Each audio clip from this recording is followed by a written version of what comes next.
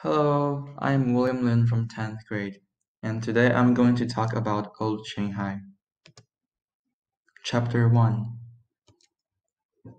Back in the 1930s of Shanghai, you can see many forms of architectures from many countries, from France, from Britain, from the US, and more. You can see many four-wheeled vehicles, you can see many man-pulled vehicles, and you can see many people waiting in a row for buying breakfast. I'm Zhang Wei. I came to Shanghai to find a job, and I found a place to work in a breakfast shop. Today is April 21st of 1932. Today is my first day working in the breakfast shop, and I'm not familiar with the way to the breakfast shop, though. As I was thinking and I'm riding on a bike, a car is driving towards me at the center of the crossroad. Hey, hey, creak! Ow! I heard a hurried sound of footsteps. Are you all right? Asked the policewoman. Yeah, I'm all right. Luckily, the speed wasn't fast, I said. The driver on the car came down and scolded me, speaking Chinese in a French tone. What were you thinking, huh? Did you know who the person sitting in the car is? The boss of the police department. Now you delayed him for work. How are you going to repay him? It's not your turn to cross the road. It was my turn to cross the road. What did you say? Said brutally by the French driver. The policewoman replied me quietly and promptly. Are you new to Shanghai? Here we need to compromise with the foreigners. Otherwise we will be in big danger. After all that, they have most of the control of Shanghai. The boss of the police department came down and walked to me and said, It's all right. You don't need to do anything for me. Just, boss, but shut up! The boss yelled at the driver, and then turned to me and smiled mysteriously. Just keep an eye on what's coming, all right? I replied passively. Okay, thank you. The Frenchman returned to the car and the driver hurried to the car and drove away from my vision. The policewoman came near me and helped me to stand up. I thanked her and asked her the way to the breakfast shop.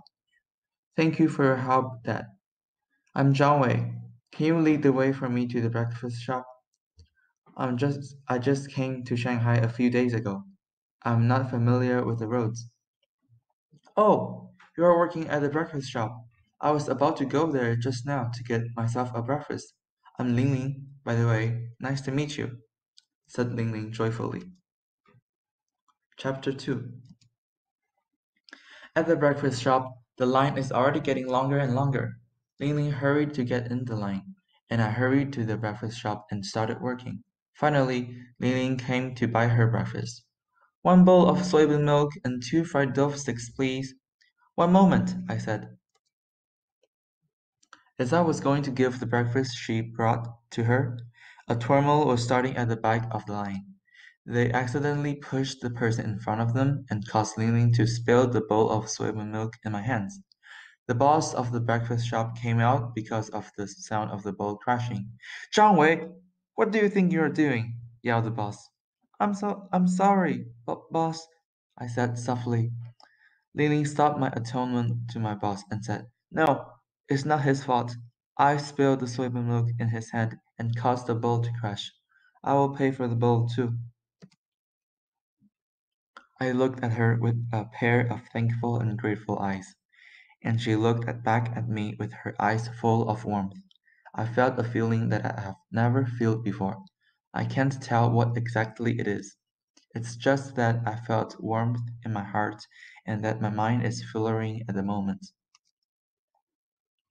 Here's the money. She gave me 2 yuan, which is more than the cost of a bowl and a bowl of soy milk and 2 fried dough sticks.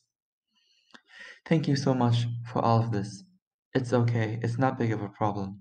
Can we meet again? Yeah, I'll come every day to buy breakfast. Bye! Bye! I said slowly as I watched her going further and further away from me. Chapter 3. For the next few days, I could always see her coming to the breakfast shop every morning at 6 a.m., wearing her police uniform, coming out from the line, buying 1 bowl of soybean milk and 2 fried dough sticks.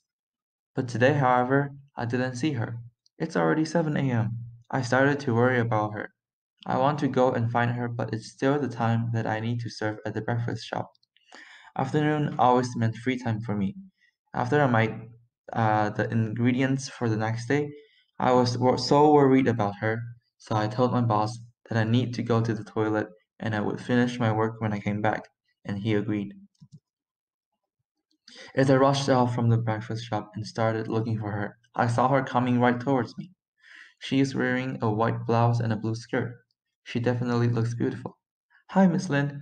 Where were you? You didn't come this morning, and I was worried about you, I said. Hey, Mr. Zhang, I forgot to tell you. I am free on weekends. Do you want to come and hang out with me this afternoon? I agreed to her request. We walked together and came to the second floor at the Chenghuang Temple to have afternoon tea. This is my first time to Chenghuang Miao. Everything here is too new to me. There is a bridge called Jiuqu Qiao. This is a place for the elders to have fun and chat with each other. There is also a shop called Nanxiang Mantou Dian. It is said that the people here are selling the best steamed buns in the world. A waiter came up and said, Sir, madam, what would you like to have for this afternoon? 2 cups of black tea, please, said Ling Ling. Right away, replied the waiter. In a few minutes, the waiter held a plate with 2 cups of black tea in it and bent down and passed the tea to us. Please enjoy. This time I'll treat you, said Ling Ling, and she gave the money to the waiter. For the whole afternoon, I chatted with Ling Ling about our past, why we are here, and what our goal for the future is. Ling Ling tells me that she just wanted to work for the people for the rest of her life. She wants to try a new life in a higher class, but it was too expensive for her. She only expects to have a peaceful and ordinary life. And she's correct. Most of the people in this society at this time just want to play our own role. We just want to work hard in our given role and work together to make our country stronger. What I think is similar to what she said too. Do you have time for next week? I asked her. Probably, yeah. What's the matter? She replied. I'll tell you by then. Just come to the breakfast shop next week Sunday afternoon, I answered her. Chapter 4. The day has come. The day I asked her to hang out. It's February 14th. I bought a few gifts for her for the date today, and I want to give her a surprise. Last time when I went to Chenghuang Temple with her, I came back too late and my boss scolded me for not completing the work and going out too long. So this time, I finished the work I'm supposed to do for the afternoon and went out to meet her. Mr. Zhang, I was looking for you. Li Ling trotted towards me. She's smiling on her face. I can see she's excited. Although she is wearing the same clothes as last time, but as the saying goes, whatever a beautiful lady wears will look beautiful. Hi, Miss Lin. Today I'm going to take you to a place you have never been to. Okay, where is it? You will know. Now get on the bicycle. She got on the bicycle and I started stepping on the pedal. I can feel her arms around my waist.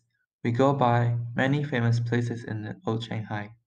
人民食堂、扎浦路桥、大世界、外滩, and then we finally arrived at Bailemen.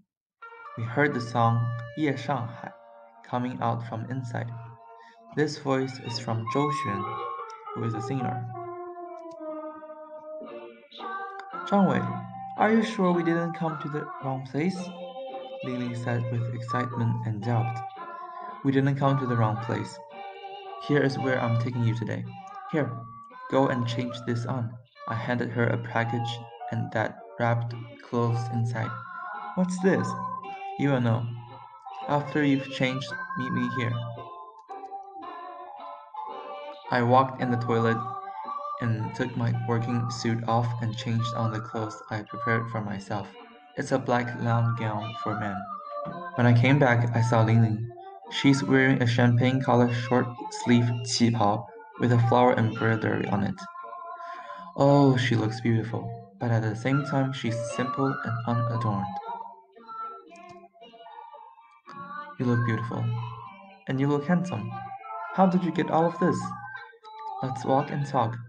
When I first came to Shanghai, I was shocked and surprised by everything around me, including you, Ling Ling, I said, and she blushed. When you helped me in the accident and at the breakfast shop, I was deeply touched by what you did for me. So I decided to spend all the money I've earned from first time I came to Shanghai until now to give you this gift. You told me that you want to try what's like to be in a higher class, and now we've come here. So please enjoy this. Thank you. From then, we worked hard for another 2 years, and at last we bought a house in one of the most famous Longtang, which is Shanghainese alley, called Xiafei Fang. And we lived there until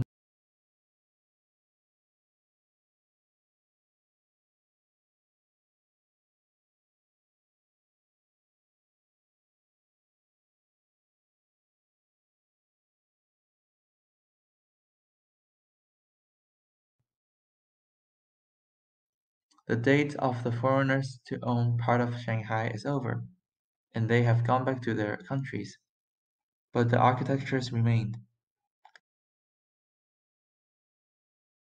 Every weekend me and Ling will walk together at the Bund and enjoy the city that we both lived in, until we're old and gray.